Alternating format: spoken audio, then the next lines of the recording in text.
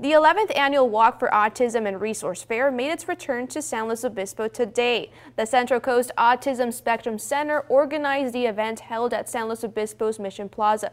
There was a fair with information booths and child-friendly activities. It was then followed up by the annual walk. It's really important for us to be able to spread awareness, and so he gets accepted for who he is and not be judged. And this is a place where we can be and you won't be judged. Like, nobody's going to look at you weird for what your child does. And that's what we want everyone to know. The Central Coast Autism Spectrum Center is an all-volunteer organization, and the walk is its main fundraiser. So far, nearly $13,000 have been raised, with a total goal of $50,000.